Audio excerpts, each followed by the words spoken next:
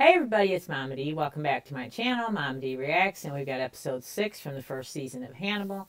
Seems to me that every episode has a different killer, just about, and they solve that and find out who's, to blame for that. At least some of the episodes have been that way.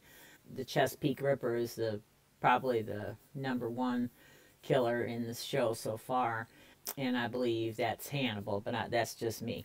Jack just found out his wife has lung cancer. She's been hiding that from him for the last 4 months. So she's been seeing Hannibal for therapy. And Will goes to Hannibal for therapy. And I think Hannibal is trying to manipulate him and make him think he's crazy. But we'll see what happens on this one. Each one is just really, really good. And each one is a little different. So let's go. I wouldn't go in there for love nor money.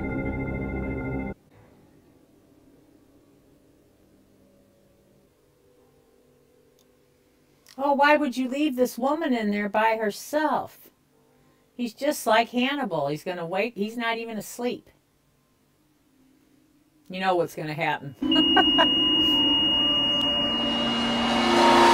Yep, that was obvious. Well, thanks to Freddie Lowndes, there's an unconfirmed story floating out there that the Chesapeake Ripper's already in custody. I feel a little nervous going into these places. Why's that? They won't let me out. Don't worry, I won't leave you here. Yeah, not today. Ooh. Why was a nurse left alone with a prisoner in a high-security psychiatric hospital? Oh, yes, that thing you do. You're quite the topic of conversation in the psychiatric circle. He's not going to be analyzed. Perhaps he should be. Oh, Lord. Reason you failed and kept failing to capture the Chesapeake Ripper? So I already had him. Wow. But he could have known the details of the murder and just copied him, couldn't he? Oh, here he goes, living this thing. That freaks me out when he does it.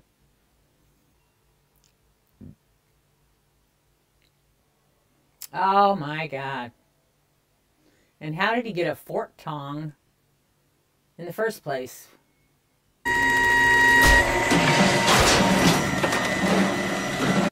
They weren't paying very much attention to the silverware stuff, I guess.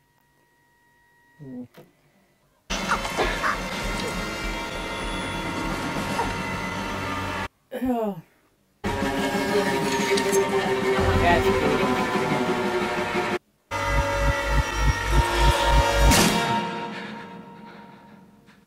Oh, Jesus.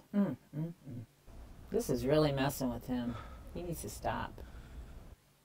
As far as we know, it's been over 2 years since the Chesapeake Ripper killed. That's correct. When was Gideon admitted? Almost 2 years ago. Lass, Miriam, Regina, come in. Morning, Agent Crawford. You are in the top 10%? Top 5, sir. You're going to have to stop correcting me if we're going to get along, Lass. You wrote me a letter when you qualified for the academy. I wasn't sure you got it. I know you never replied. Never do. So is she supposed to be like the Clarice kind of character from the movie? No remorse or guilt at all. He won't have any of the other marks. I'm assigning you to the Chesapeake Ripper task force. You're going to work directly under me. Wow. Ripper is methodical, meticulous. That's why he's so hard to catch. Thank you. That's true. Calculating. I've read your notes, of course. They were more or less helpful. He's just as obnoxious on this show as he was in the movie. Never like being called the Chesapeake Ripper. Just gonna run the psychopathic checklist here. Inventoried by the Minnesota Multiphasic. Maybe you should put a blood pressure cuff to my genitals. I find it gives a much truer gauge of reaction. I bet it does. What effect were you hoping to have by killing them? Thing to have was her death. Obviously. Mission accomplished. I do not have to convince that I am the Chesapeake Ripper. I think Hannibal is the Chesapeake Ripper. How's Mrs. Crawford? Yeah, that's why I was in the neighborhood. She's fine.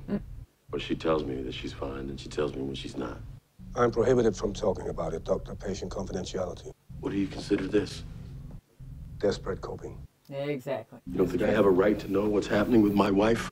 You have every right to know what's happening. Not for me. Well, I'm not just going to stand outside my marriage and watch this happen. If that's what she wants too bad, she married the wrong guy for that. I'll offer one insight. She doesn't think she married the wrong guy. Oh, right. I can't stop thinking about when my wife is gonna die. I look at her side of the bed and I think, is she gonna die there? You need a little therapy, Jack? I can't stop thinking about it, you understand? I can't stop. That's normal. Now you're going to psychoanalyze Jack? Dreading the loss of your wife. Yes. And I'm thinking about other losses too. Jack, you can't save her. Right. She won't let you. The cancer won't let you. Couldn't if you wanted to. Who else couldn't you save? Take a look around here. Tell me what you see. Oh, Miriam. He took the liver, thymus, but left the heart. He's a medical doctor, isn't he? Is that why you call him the Ripper? Ha! Eating them. Psychopaths are attracted to surgical fields. They offer power. We never made the wound patterns for any of the Ripper's victims public. That was my question. If he's a plagiarist, the real Chesapeake Ripper is going to make sure everybody So knows there's going it. to be another one coming. Oh, wow. Jack. Jack. Who is this? Jack. It's Miriam. So Oh, wrong. that's creepy. I was so wrong. I am telling you that the phone rang. I haven't heard her voice in 2 years, Jack. You gonna continue to question me on this, Z? If so, maybe I should ask you to leave the room while it's still safe for you to be here. Said yourself, there's no body. Miriam Lass is dead. Maybe not. The Chesapeake Ripper is making it very clear that someone is plagiarizing his work. God, that's creepy. You might push the Ripper to kill again, just to prove he isn't in a hospital for the criminally insane. Mm-hmm. And somebody will die. He's not a handshaker. Where I wound up being criminal justice journalism. You ran an unconfirmed story about the Chesapeake Ripper. What I want is for you to confirm it. By association, us, is that your brand of journalism is obnoxious. Is he the Chesapeake Ripper, or do you just want me to tell everybody that he is? And certain personalities are attracted to certain professions. Do you know what profession psychopaths disproportionately gravitate to? Journalists. Oh, get out. Know what number 7 is, Mr. Graham? Law enforcement. Wow. Bunch of psychopaths. Bunch of psychopaths helping each other out. Wonder where nurses fall in that line. Or do you prefer the Chesapeake Ripper? This would explain why the Ripper has been silent for more than 2 years. Ooh, that pisses him off. Taking his glory. You didn't take any trophies when you murdered your wife and her family on Thanksgiving. You didn't put any of them on display. Why not? Crime and passion. You know how stressful the holidays can get. What am I here to talk about? Your trainee. Miriam. Somebody. I'm curious, why are you being so forthcoming all of a sudden? Right. Well, what have I got to lose? Why didn't you put her on display? What makes you think I didn't? Ooh. Oh, wow. Oh. You're home early. Bella, something wrong? Uh-oh. Jack, it's Miriam. I don't know where I am. Oh, my gosh. Whoa. Got a lot of usable prints. Nice detail, too. Crime scenes now. Right. The Ripper put his head on your wife's pillow. And now somebody's sleeping in my bed. Oh, There he Jesus is. Christ. Or there she is. Was Miriam Lass a blonde? Yes. I pulled her fingerprints from the VICAP database, Jack, Oh. and I got a match. She's dead. She wasn't here. My assessment is that instead of being here, you should be in a lecture hall boning up on good faith warrant exceptions. He can be a little dick, and he will really frustrate you. What you're proposing in your report breaks confidentiality laws. You know that. If the Chesapeake Ripper is a surgeon, we should check medical records for all of the known victims. I knew we couldn't get a warrant if we didn't have something substantial. It's one thing for a trainee to go poking around in private medical records without a warrant. Very different if the guru did it. To the Chesapeake Ripper. Dr. Gideon is going to provide us with a singular opportunity to analyze a pure sociopath. It is so rare to find one in captivity. Like they're an animal. I don't think I've ever had tongue before.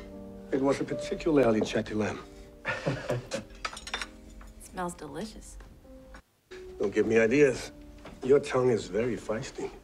And as this evening has already proven, it's nice to have an old friend for dinner. Ooh. Oh, they just don't know they're eating people. Oh, gross. I'm much more forgiving of the unorthodox than Dr. Bloom. Oh, here we go again. Jack, it's Miriam.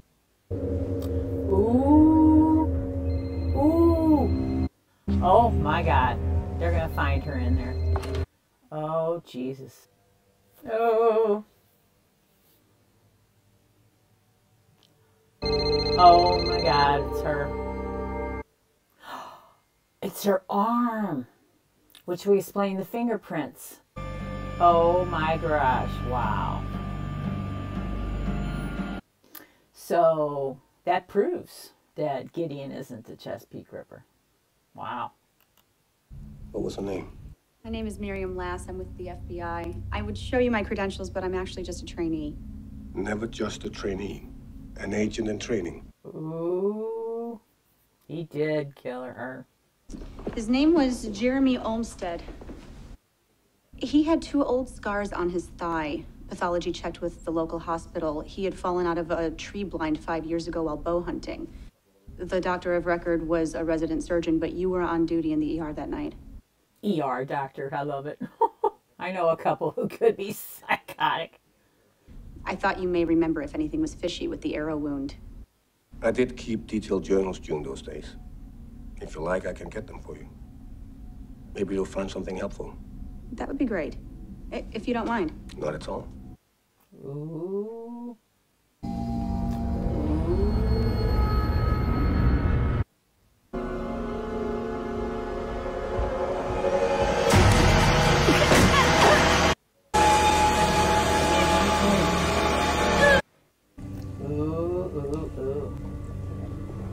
Wow.